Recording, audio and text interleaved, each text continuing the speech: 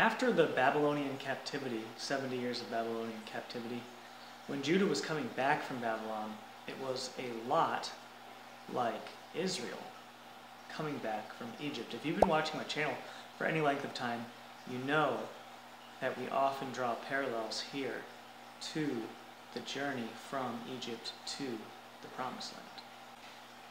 In both cases, they were slaves in a foreign land. Slaves in Egypt, slaves in Babylon. In both cases, God did everything necessary to free them. And in both cases, they were at the beginning of their journey with God, quite weak and needed to be strengthened.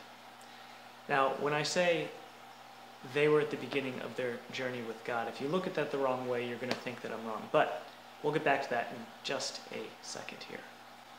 Now, in the first year of Cyrus, king of Persia, that the word of the Lord, spoken by the mouth of Jeremiah, might be fulfilled, the Lord stirred up the spirit of Cyrus, king of Persia, so that he made a proclamation throughout all his kingdom, and also put it in writing, saying.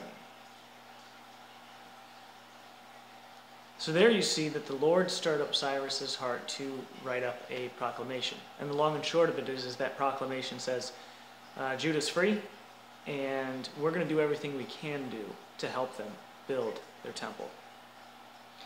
So up until this point, Judah had been in captivity for 70 years. That's at least a few generations. So when I say they, I'm not referring to they as in Judah as a group from Egypt, because then I would be wrong. But what I'm referencing here is they as in the actual people who are coming out of the Promised Land. With many of them, they had seen the Babylonian captivity their entire lives. They'd never stepped foot into the Promised Land. They were in the very beginning of their relationship with the Lord.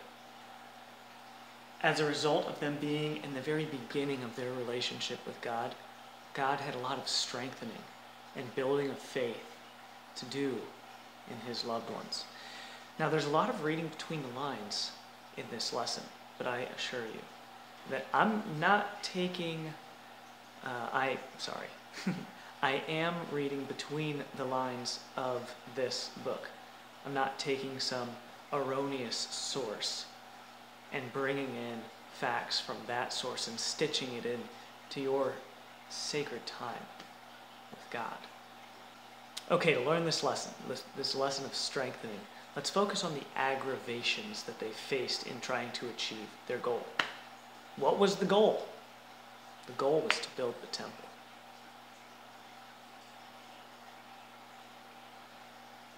Now, in the second month of the second year of their coming to the house of God at Jerusalem, Zerubbabel the son of Shealtiel, Jeshua the son of Jozadak, and the rest of their brethren, the priests and the Levites, and all those who had come out of the captivity to Jerusalem, began work and appointed the Levites from 20 years old and above to oversee the work of the house of the Lord. This is an explanation of them beginning the building of God's house, of the temple. They were doing this even though they were afraid. This is the first little hint towards this strengthening lesson. They were afraid. God tells us, he commands us not to be afraid. But we all start out afraid, so we're going to be afraid. That's just how it is. But this, their being afraid, shows us that they are weak and they need to be strengthened. They lack faith, and they need faith built up inside of them. As it says in Scripture, from faith to faith. Though fear had come upon them, the Jews, because of the people of those countries, they set the altar on its bases, and they offered burnt offerings on it to the Lord, both the morning and evening burnt offerings. Okay. So here we are with the people. They've come out of the captivity. They're building the temple, and they're starting to do the sacrifices necessary for the temple, and they're afraid of what the other nations will do. Yet, they continue on anyway. And here, unfortunately, is where the aggravations, the first set of aggravations come. We can call them hurdles on the way to the finish line, which is a built temple. Now when the adversaries of Judah and Benjamin heard that the descendants of the captivity were building the temple of the Lord God of Israel, they came to Zerubbabel and the heads of the fathers' houses and said to them, "Let us build with you, for we seek your God as you do. And we have sacrificed to him since the days of Esarhaddon, king of Assyria, who brought us here." But Zerubbabel and Jeshua and the rest of the heads of the fathers' houses of Israel said to them, "You may do nothing with us to build a house for our God, but we alone will build to the Lord God of Israel, as King Cyrus, the king of Persia, has commanded us." Then the people of the land tried to discourage the people of Judah. They troubled them in building and hired counselors against them to frustrate their purpose all the days of Cyrus, king of Persia, even until the reign of Darius, king of Persia. Eventually, Judah's adversaries wrote a letter to King Artaxerxes after Cyrus had died. And this letter caused the king Artaxerxes to command them to cease the building of the temple. Right here is where we see the second shimmer of this lesson of strengthening. Think about it. This king Artaxerxes commanding them to cease building. If you think about it in the right light, it seems absolutely ludicrous. Some foreign king telling this other nation that they're not allowed to build a building to their own God in their own nation. That sounds ludicrous, doesn't it? Well, because the people of Judah were weak and not yet strengthened, instead of it being ludicrous, it was inevitable. But as for all circumstances involving God's true people, the tables do turn. Then the prophet Haggai and Zechariah the son of Iddo, prophets, prophesied to the Jews who were in Judah and Jerusalem in the name of the God of Israel who was over them. So Zerubbabel the son of Shealtiel and Jeshua the son of Jozadak rose up and began to build the house of God, which is in Jerusalem. And the prophets of God were with them, helping them. At the same time, Tattenai, the governor of the region beyond the river, and Shethar-Bozenai and their companions came to them and spoke thus to them: "Who has commanded you to build this temple and finish this wall?" Then, accordingly, we told them the names of the men who were constructing this building. But the eye of their God was upon the elders of the Jews, so that they could not make them cease till a report could go to Darius. Then a written answer was returned concerning this matter. This is a copy of the letter that Tattenai sent. To shorten the length of this video and to encourage you to go home and read your darn Bible, I'm just going to tell you that that letter and then the subsequent letter spelled victory for the Jews. Yes! Hallelujah! But let's not get sidetracked, and let's stay focused on the goal of this video, the lesson of strengthening. At the beginning of all this, Judah was able to build the foundation of the temple because God had stirred up the heart of Cyrus. Then, they were relying on Cyrus's authority. This king, that's where their strength was coming from. But when Cyrus died, they were helpless. They couldn't do anything. Now, here's where we read between the lines. And it's not far-fetched at all. It's just really obvious. Just like if I were to say that King Cyrus breathed oxygen and probably ate lunch on a regular basis. It's not written into Scripture. It's just kind of part of pattern recognition. And the pattern recognition here goes a little bit deeper than breathing oxygen and eating lunch.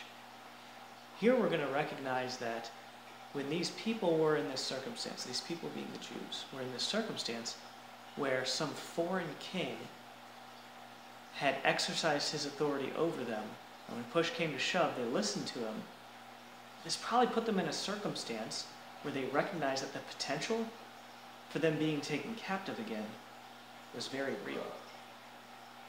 That would have at least been something that they thought was possible and maybe worried about. This kind of an atmosphere is the kind of an atmosphere that brings people close to God. And when you really truly get close to God, He does strengthen you. If you, my friend, are in a circumstance where you're feeling unloved, or where you're feeling like the authority of the world around you is caving in on you and things just seem hopeless, reach out to God with an understanding that there will be many seasons of strengthening necessary if you're going to continue in a righteous relationship with God. It is difficult, but I promise it's worth it. So with the people of Judah being in this circumstance where they're being driven closer to God out of necessity,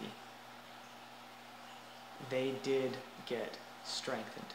And as a result of them becoming stronger and more faithful, God's eye was on them. But the eye of their God was upon the elders of the Jews, so that they could not make them cease building till a report could go to Darius. That is not how it went the previous time. The previous time they came and said, hey, you need to stop. Okay, we'll stop. But later on, after some strengthening, not only did they not stop when they came to tell them to stop, and continued in faith, waiting for a decree from Darius. When the decree from Darius came, it spelled victory for the Jews. So even though threats were being breathed down their necks, and the whole world seemed to be against them, in the end, the temple was built, and a stronger Judah met daily with a very pleased Lord.